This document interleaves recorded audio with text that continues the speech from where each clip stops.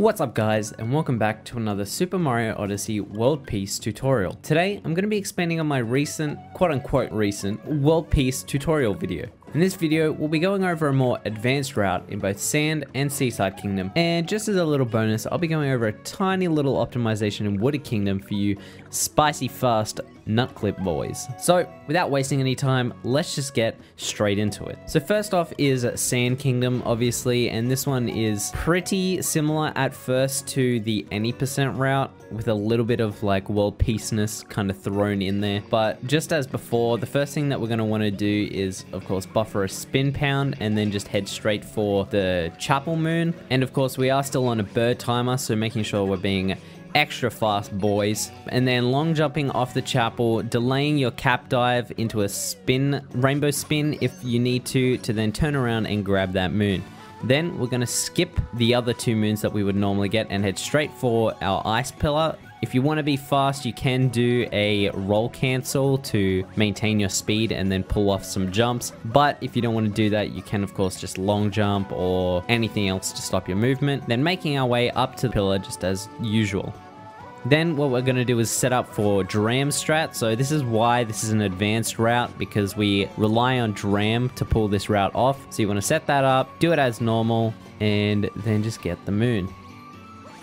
Once you've done that, you want to head towards this checkpoint, jumping out, diving, and then up throwing straight away once getting the checkpoint to grab that bullet bill again. After that, you'll need to do that bullet bill strat that we talked about in the last video. If you don't, you risk the bullet bill blowing up before you make it over to this pillar. So you need to be a fast bullet bill boy to be a fast Mario boy to grab this moon. Then once you've grabbed that, you want to buffer a spin pound and then head towards the inverted pyramid. This is where we'll be doing inverted pyramid clip. So once again, just set up and then go through the wall. Then your movement inside the pyramid is exactly the same as in the last video, or you know, if you've been doing World Peace for a little bit, just as you've always been doing. Of course, making sure to get that bullet bill camera manipulation to not have to slow down at all.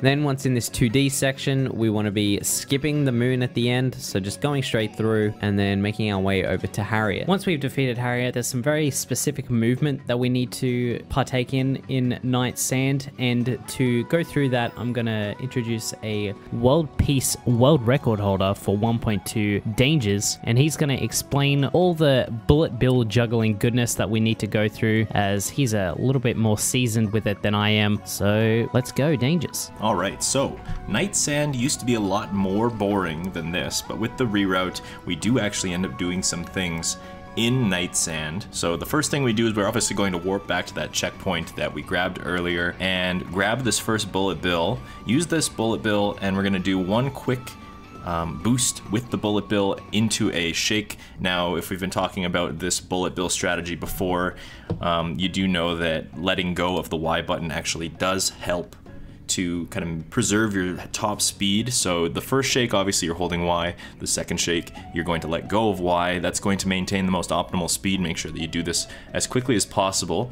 And on that second shake, you're going to aim towards the left side of the moon and kind of curve into it. And the reason that you do that is that you can come back and break the block. Now, the way that I do this particular trick, you're going to want to break the block from the left side as you approach it. If you approach it forward, if you crash directly into it, then the bullet bill launcher is going to spawn another bullet bill and you're not going to be able to make this in time. So what you need to do is you need to kind of curve around the side. You'll notice I can do that here. I will hit the side of the block and you can see the bullet bill peeking out from the launcher over there. Now after you've done that, you're going to hop across and towards the lower bullet bill launcher. The interesting thing rather about bullet bill launchers is that they only launch within proximity rather than being on camera like a lot of other things in this game. You actually have to be within a certain distance of them to make things spawn. So you do notice that the bullet bill launcher on top did indeed spawn a bullet bill. Then you run over to the other one to spawn a second bullet bill. Do a quick little dive back strategy like this to ensure that you capture the first bullet bill, use it to break the cage, and then use the second bullet bill to charge through the moon. Now, all of this, of course, is very time specific. This whole bullet bill juggling strategy was developed by Neo Yggdrasil, which he is an incredible mastermind of rerouting this game in general. So be sure to check him out as well. All props go to him for this particular strategy. The kind of rework where you're spawning the lower bullet bill a little bit faster, credit for that goes to Suisaiga. He kind of was the mastermind behind optimizing this particular bullet bill juggling strategy. But then, once you've gathered that moon that's in the cage, the bullet bill breakthrough, you do use that second bullet bill to just charge through the sand all the way to the luggage moon. And the cool thing about this strategy is that you can avoid a lot of the mummies and the zombies in the nighttime portion of sand, which is part of what makes this particular part hard.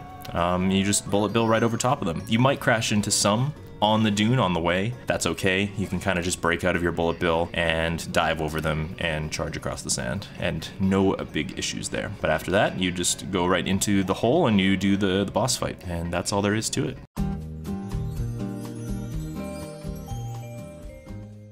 Our other big change is, of course, Seaside Kingdom. So this one is actually a fair bit different from the beginner route. It's not overly complicated, but it does require a few little things that go into it that most beginners would probably be scared off by. So that's why we're kind of recommending this for more seasoned runners. But right off the gate, what we want to do is just roll straight for the Gushen in front of us. And then, of course, roll canceling to grab the Gushen. And then swimming up to this little platform, jumping out of the Gushen and grabbing the first story moon. If you don't get it at the peak of the height, you can just wall jump off the wall, of course, but it is obviously a little bit faster to just jump out of the Gushen. Now, if you're a Joy-Con boy, after you get this switch, you can, of course, go towards the edge and just down throw, but if you're a Pro-Con, you're either limited to ground pounding or just jumping off the ledge and grabbing him that way. Once you've done that, you want to swim up and then off the top platform, gain some height. Optimally, you want to try and land your Gushen on the railing. I didn't manage to pull it off in this clip that I grabbed, but it is just that tiny little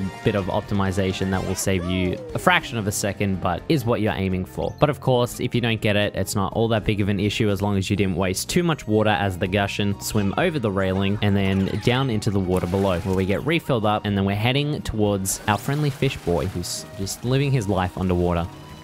So once you exit the Gushen, hold your ground pound to swim as far down as possible, throw Cappy out, shake, and of course dive into it. Then we'll grab this hidden moon as the fish, swim up and grab Dory, as Dory's just right in the way, as always, being our friend. Then swim to the right, swim up, exit the fish, and throw Cappy, and the Gushen will basically just be there right for you. And then grab this story moon that's off the lava, just as before.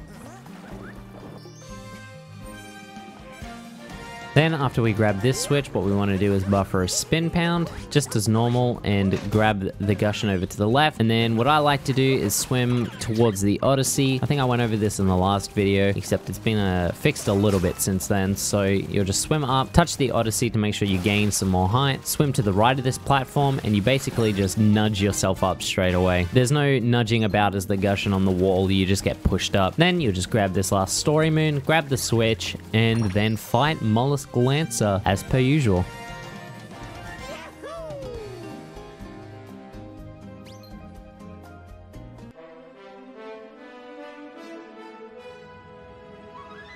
So as for Wooded Kingdom, the little bit of optimization that you can do for World Peace here that I'm leaving for this video because it's something that most beginners aren't going to be able to do because it relies on nut clip. We're going to be doing a trick that's called gate skip. So using the out of bounds movement to skip the gate opening transition, what you can do is set up in your normal nut clip out of bounds movement like so, and then long jump towards the wall. There's a little section in the wall where you can just kind of slip through and then cap throw towards solid ground again, and then make it back up and then head straight for the nut moon as you normally would. This strat saves about 7-ish seconds when done properly, so it's definitely something to go for if you can already do nut clip. But of course, if you're not a nut clip boy, then it's probably not worth going for because you're just wasting time setting up nut clip, and if you're wasting time in out of bounds movement, then it's probably just faster for you to just grab the gate and go ham. So that's all there is to the new